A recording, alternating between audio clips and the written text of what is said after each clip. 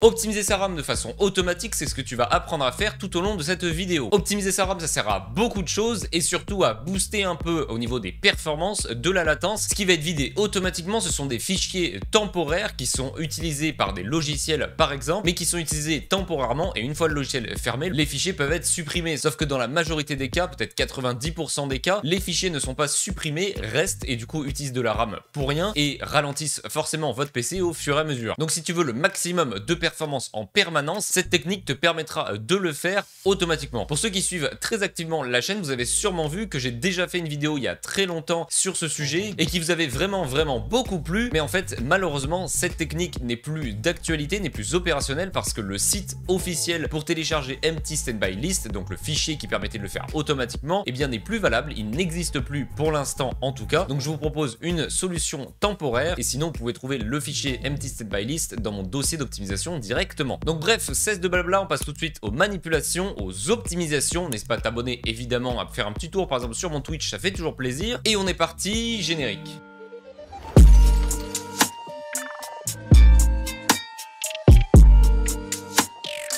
Donc une fois sur ton écran, tu peux aller sur internet et taper tout simplement dans ISLC pour télécharger le logiciel qui te permettra d'optimiser ta RAM automatiquement. Donc pour le télécharger, tu as deux solutions, soit tu cliques sur Official Download Here via le lien en description, soit tu as mon dossier d'optimisation et dans ce cas c'est déjà dans le dossier donc pas besoin de le télécharger. Ensuite, eh bien tu peux aller chercher le fichier et donc ça se présente comme ceci. Donc tu vois que tu as Intelligent State by List, deux autres fichiers, ça va être des fichiers de configuration principalement et le dossier guide si tu ne l'as pas, c'est normal, c'est que tu n'es pas par le dossier d'optimisation. Donc pour l'instant ça ne te concerne pas. Donc dans un premier temps il va falloir ouvrir le logiciel, donc cliquer sur oui pour autoriser l'exécution et ici tu peux voir des informations sur ta RAM qui sont extrêmement utiles et qui vont servir pour l'optimisation automatique. Donc là tu as trois données à comprendre pour ensuite régler le logiciel correctement par rapport à ton PC et ta configuration et tes attentes et tes demandes. La première information importante c'est le total system memory. Là ça va être ta RAM de ton système, je suis sur du 32 Go, donc il y a bien écrit 32 000, alors et des virgules évidemment, ce n'est pas une valeur pile poil, mais voilà, c'est bien du 32 Go. Ensuite, ici, il y a écrit Standby List et System Working Set. Donc ça va être les données en cache de la RAM. Donc là, on peut voir que j'ai 17 Go de RAM en cache, ce qui est énorme, et forcément, sur du 32, ça va, mais ça reste quand même énorme, c'est 50%, même un peu plus de la RAM qui est utilisée pour rien. Et du coup, la troisième valeur, qui est un peu une valeur quand même très importante, c'est du coup la RAM qu'il me reste sur mon PC. Donc là, de RAM libre, tu peux voir que j'ai 8 Go environ, et sur du 32, bah c'est pas énorme, il y a vraiment une grosse partie qui est prise en cache. Alors forcément je suis en train de record donc c'est une grosse partie, mais quand même ça reste énorme. Donc pour le vider manuellement, parce que c'est possible de le faire aussi, donc c'est pour ça que je vais juste te montrer vite fait, c'est très rapide. Tu appuies sur Purge Standby List et là tu vois que ça passe à 0 et qu'ici eh bien ça va réaugmenter parce que du coup j'ai toute la capacité de ma RAM. Évidemment ça va se re-remplir parce que je suis en enregistrement notamment, mais si tu es en jeu vidéo c'est pareil. Si tu fais des tâches lourdes ça va se remplir plus vite et si tu fais des tâches légères ça va se remplir mais beaucoup moins vite. Et comme vous voyez j'étais en record, il n'y a pas eu de problème, tout est fluide, tout est nickel, donc ça ne pose pas de problème, ce n'est pas dangereux pour ta machine. Donc je t'ai mis en très gros le logiciel pour que tu puisses voir en même temps bien les sections qu'il va falloir bouger, toucher pour faire les réglages automatiquement, pour faire l'optimisation automatiquement et surtout correctement. Donc ici en fait c'est très bien expliqué, c'est en anglais mais je vais te le traduire en français juste au cas où. Donc Standby List, il va pouvoir purger quand ces deux conditions sont respectées. Les deux conditions, ce sont deux conditions qui concernent aussi les valeurs juste au-dessus. C'est pour ça que je t'ai expliqué les valeurs juste au-dessus juste avant. Tu as la première condition donc qui est juste ici, qui va concerner la capacité de RAM en cache. Donc en fait ici le logiciel va déclencher la purge une fois que ta RAM en cache sera égale à 1 Go ou plus. Donc là par exemple je suis à 4 Go, donc je suis à plus d'1 Go, donc ça se déclenchera. Mais ça c'est une condition, il y a la deuxième condition qui fait que ça se déclenche uniquement donc si j'ai 1 Go en cache et s'il me reste 1 Go de RAM libre. Et ici ce n'est pas le cas, il m'en reste 22 de Go libre, donc le logiciel ne purgera pas la RAM car j'en ai 22, il faudrait que ça descende à 1, ce qui va être très compliqué, je vous le garantis, mais c'est possible dans certains cas suivant les capacités. Mais voilà, bref, en tout cas dans ma situation, le 1 Go est vraiment très faible comparé à ma RAM. Donc c'est là que vous avez peut-être pensé à des petites stratégies pour faire que la RAM se vide automatiquement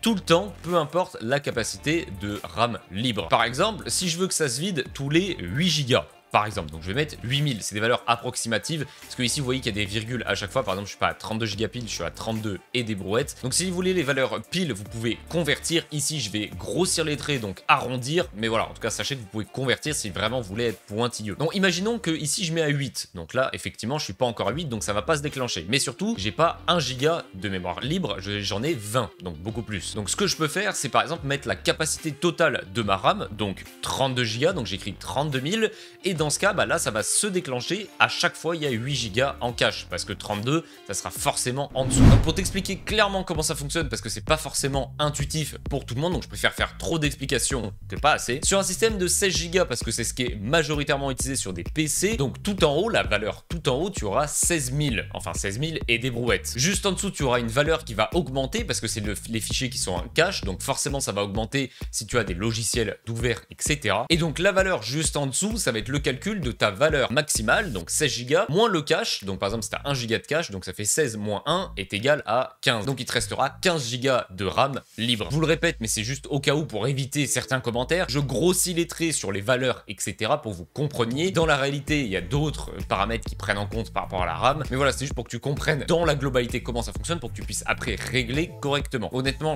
on vous conseille plus de tester, de jouer avec les valeurs pour voir, ça ne peut pas abîmer votre PC, donc allez-y. Après, gardez des valeurs quand même relativement hautes, ne mettez pas tous les gigas, etc. parce que ça peut faire ramer votre PC, parce que les fichiers vont se remplir très rapidement, se vider très rapidement, etc. Donc ça ne va pas abîmer votre PC, par contre ça peut au contraire le ralentir. Donc mettez une valeur un peu plus haute, comme par exemple du 8 Go. Évidemment, la valeur à mettre dépend de votre utilisation et de la capacité de votre RAM également. Donc par exemple, pour vous montrer, dans mon cas j'ai mis 10 Go ici et 32 Go ici. Donc là les deux conditions sont actuellement remplies. Donc si je mets Start pour démarrer la purge automatique, et bien vous voyez que ça s'est automatiquement vidé, et dès que ça va repasser à 10 Go, ça va également se revider. Donc là vous avez activé l'option automatiquement parce que vous avez appuyé sur Start. Mais techniquement, et bien si vous fermez le logiciel, et bien la fonction va se désactiver, que le logiciel ne sera pas ouvert en arrière-plan. Donc pour ce faire, c'est extrêmement simple, tu cliques sur Start ISLC Minimize and Auto Start Monitoring pour que ça se lance automatiquement, et également qu'il reste ouvert en arrière-plan. Et tu peux également cocher la deuxième case pour que ça se lance automatiquement en même temps que le PC, donc comme ça ce sera beaucoup plus simple, t'as pas besoin de relancer le fichier, enfin le logiciel en même temps que ton PC. Et donc là tu ne touches plus à rien, évidemment si tu veux arrêter tu appuies sur stop, et si tu veux le laisser et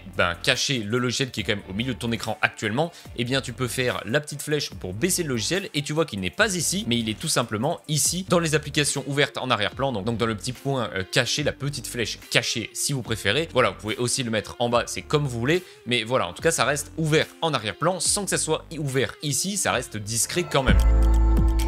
Voilà, donc maintenant tu sais comment optimiser ta RAM automatiquement sur Windows 11 et Windows 10, donc via évidemment le logiciel ISLC. D'ailleurs, si tu te poses la question, ISLC consomme très peu en arrière-plan, il consomme 14 MO de RAM, en tout cas sur mon système, et 0% de CPU et de GPU. Donc évidemment, si cette vidéo t'a plu, je t'invite à t'abonner à la chaîne directement en activant la cloche, ça fait toujours plaisir et ça soutient la chaîne, surtout que c'est gratuit. Et sache que tu as également tous mes autres réseaux sociaux directement en description, comme mon Twitch où je suis en stream très régulièrement pour faire du gaming, de la discussion, etc. Et moi je te dis à la prochaine pour une grosse vidéo que vous m'avez énormément demandé.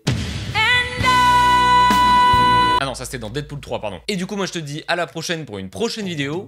Ciao ciao.